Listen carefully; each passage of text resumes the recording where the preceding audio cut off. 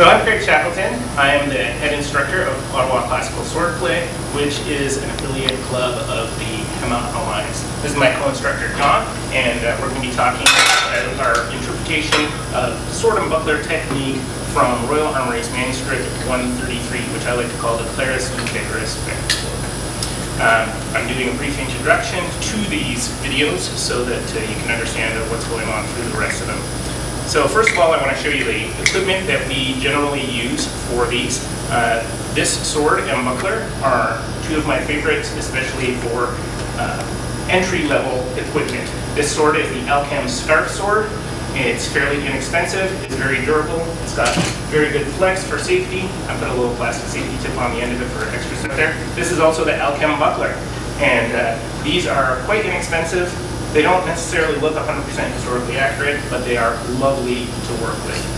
Very nice stuff. All right. I also use bucklers made by Lutegerus Taylor.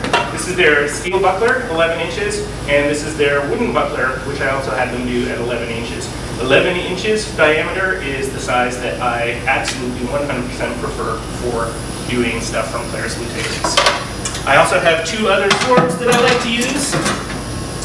The Arms and Armor Scholar Sword, which is specifically designed for use in training with Clerus Lutegerus, and also the Albion 133, which obviously is also intended specifically for use in training these manuscripts. These ones are much nicer, but more expensive than the Alchem piece of equipment.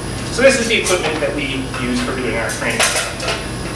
The main streams that we'll be following in our videos are two series. First one will be that we will go through the manuscript page by page and interpret what is seen in the manuscript on those pages. We'll also be doing a series where we show how I teach the system, so we'll work through in a more modern, organized teaching method. As far as the manuscript itself goes, there's two translations that I work with. One is Jeffrey Forgang's translation, which is available at some bookstores, although it's becoming scarce. The other one is there's a free translation available on the Lutegerus, which is an online collection of medieval Fect books, and it is free, and it is a project by various members of the Hema Alliance.